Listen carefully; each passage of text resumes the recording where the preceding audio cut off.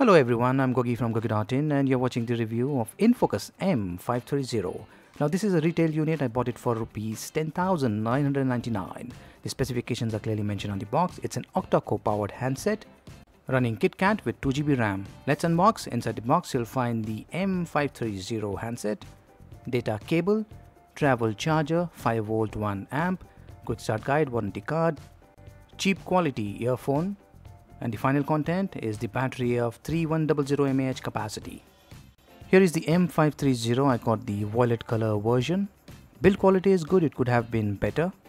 This handset has got a common design, however because of the elevated sides surrounding the volume rocker, the handset looks a bit different. The body is made up of plastic, the sides are with metallic silver finishing. The rear side is velvet color with metallic finishing. Handset looks good for this price tag. It is completely flat on the front, however on the rear side the camera module is slightly out. Though the front design looks common as seen on many other handsets, the sides and the back panel gives a very elegant look to the handset. For this price tag it's good enough. The handset has got a curvier bottom as well as curvier top. Power button is placed on the right side. 3.5mm audio jack on the top, volume rocker on the left, micro USB port at the bottom. There are dual mics. This is the primary mic and this is the secondary mic on the rear. This is the 13MP autofocus camera with 1.8 aperture with dual tone LED flash, and here is the secondary mic. When you open up the back panel, the sound values are clearly mentioned here. This is a dual SIM handset. You can see the dual SIM slots. Both the SIM slots are micro SIM. SIM 1 supports 4G, 3G, 2G, and there is the micro SD card slot 2. SIM 2 supports 2G, however I'm going to test it out. I've inserted the SIM and as you can see 4G, 3G, 2G works on SIM slot 2. Here is the 4G icon on SIM slot 2 and now I'm going to shift to SIM slot 1. In fact both the SIM slots support 4G, 3G, 2G. Handset weight with battery is 178 grams and it is about 8.78mm thick. The screen is scratch resistant to some extent, but it's better to use a screen guard. Infocus M530 is running Android KitKat out of the box. Touch is very smooth and responsive. Performance is smooth. The navigation buttons at the bottom, they do light up as you can see. This handset sports a 5.5-inch screen with HD resolution, color reproduction and viewing angles are also pretty good. You can clearly see the fonts and the icons from several angles. Native video calling is supported. There is LED notification and this is how it looks. Of the 16GB internal storage space, you'll get around 12GB for apps, and of the 2GB RAM, you'll get around 1.4GB free on the first boot. There is built-in Wi-Fi, Bluetooth and Hotnot.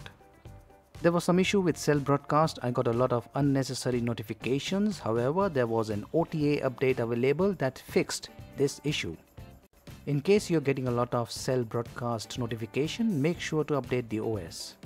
There is audio effects option that will enhance the audio output. However, you get a low quality earphone with the M530. It would be better if you invest some extra money and get a better quality earphone. Here are some more options. Clear motion is supported and you can also switch the blue light filter on or off. Blue light filter is very good option when you're reading ebooks on your smartphone. And here are the color temperature settings, the screen mode, and in display you'll also find the G sensor and magnetic calibration options. You can also enable or disable LED notifications. There is built-in GPS, Hindi language is supported. Gesture wake up, here are the gesture wake up option. Double click, slide up and so on. The handset also supports motion, here are the motion options.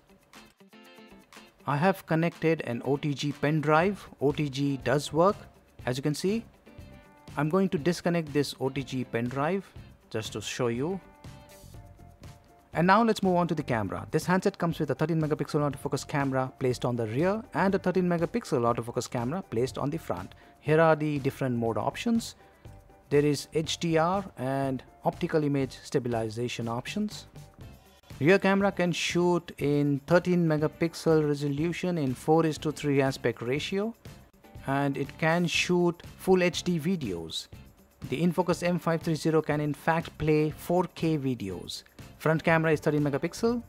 Its autofocus and the front LED flash will automatically light up in dark conditions, as you can see. You can check the sample images and videos on my website. Let's move on to info and benchmark. This handset is powered by the MediaTek MT6595 big.LITTLE octa-core chipset using 2 quad cores, clocked at 1.7 GHz with the PowerVR G6200 GPU. It's running KitKat 4.4.2 and comes with accelerometer, proximity light, gyro and magnetic sensors. Before running the benchmark, the temperature is at 38 degrees. Quadrant benchmark score is 21355 and to score 32-bit for the first time was 45872, second time it was 45011. Nina Mark II 59.7 FPS and this handset supports 5-point multi-touch. After 11 minutes the battery dropped by 4% and the temperature is 42 degrees. Let's play the Asphalt 8. This game got installed on the internal storage. I've set it to high visual quality mode. The game is smooth, however there is some issue with the calibration. I'm going to reset the G sensor and now it's working pretty good. The game is very much playable, no lags.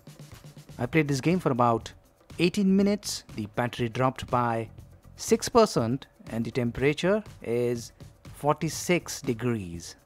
The Infocus M530 is powered by octa-core processor. Performance is smooth, lag-free.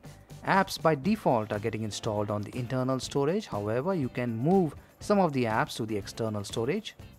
Camera quality is above average. I expected it to be a little better since it comes with a 1.8 aperture lens. But for the price tag, it's good enough. Battery backup is decent. You can expect about 4 to 6 hours of continuous moderate to heavy usage. This handset is using the same chipset and competing with Coolpad Dazen X7, Lenovo Vibe X2 and it's cheaper.